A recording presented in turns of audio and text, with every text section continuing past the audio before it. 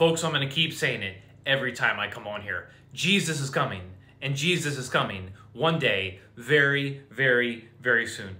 Folks, we are given a description of what the last days would look like in the Holy Bible. And just look around you right now, folks. We are there. Lawlessness is abounding, paving the way for the lawless one, the coming Antichrist. Yes, make no mistake about it. The stage is set after the rapture of the church for the world to accept the future Antichrist. Good is being called evil. Evil is being called good. People have been given over to a reprobate mind. Our kids are being exposed to the whole transgender thing when their brains aren't even fully developed. And we see a mass increase in kids confused on if they are a boy or a girl and wanting to change sexes. Drag queens are performing in elementary schools. Elementary, middle, and high schools are actually now allowing after-school Satan clubs. The spirit of Antichrist is surging all over the world. And if you are the one speaking out against these things and sticking up for the God of the Bible and his commandments, you are the evil one. So let's jump right to it. Thank you to all of you that had sent me this. This is recently in from Prophecy Newswatch, a recent article titled, "Celebrating Evil, SatanCon Sells Out with Largest Satanic Gathering in United States." Let me read some of this to you guys. A major convention is coming up. It is being billed as the largest satanic gathering in history, and it is being held in Boston at the end of April.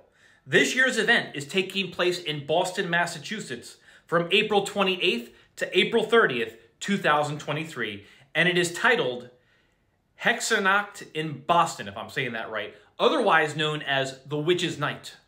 On the announcement page, the Satanic Temple laments Boston Mayor Michelle Wu for her unconstitutional efforts to keep the Satanic Temple out of Boston's public spaces and announces that the event will be dedicated to her. In return, listen to this, purchasers are promised a weekend of blasphemy and remembrance. Folks, we need to pray against this. Again, this is coming up at the end of April, and they're calling it the largest satanic gathering in history, and they're promising the purchasers a weekend of blasphemy and remembrance. I mean, folks, things like this is going on all over the world. But when I saw that this event was sold out 6 weeks before the event is being held, and I'm looking on social media at these people getting all pumped up for it, I mean, this is just straight up, like I said, a weekend of blasphemy and remembrance. And this is the kind of thing all over the world that is, you know, the spirit of Antichrist is surging all over the world. And we need to pray against this, folks. You know, as soon as I saw this, I was reminded of what the Apostle Paul records in the book of 2 Corinthians chapter 4, verses 3 to 4. But if our gospel be hid, it is hid to them that are lost, in whom the God of this world hath blinded the minds of them which believe not, lest the light of the glorious gospel of Christ, who is the image of God, should shine unto them. You know, I look around right now at a world that's lost. I look around at a world that's confused. I look around at a world that's deceived. I look around at a world that is being conditioned to accept the coming future Antichrist. Again, the spirit of Antichrist is surging all over the world. And we need to pray against events like this, folks. But all I can tell you is if you're watching this video right now and you don't have Jesus Christ in your life, just look around the world right now at everything occurring and look at what your Bible says. You will see several things are true. The Bible is real. The Bible is alive.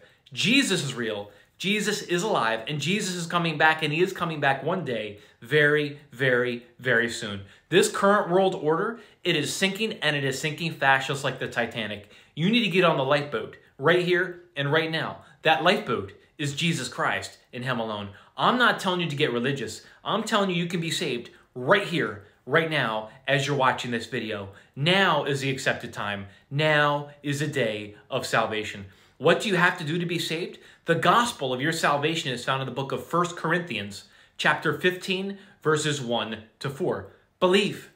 You're believing Jesus Christ died on the cross for your sins. The sin that you could never pay on your own. Jesus Christ paid it in full with his blood on the cross so you could be reconciled back to him, forgiven of your sins, and be with him forever in heaven. So you're believing Jesus Christ died on the cross for your sins. He was buried and he rose again. He resurrected on the third day as it is written in the scriptures. That's the gospel of your salvation. If you're still confused, here's the bottom line.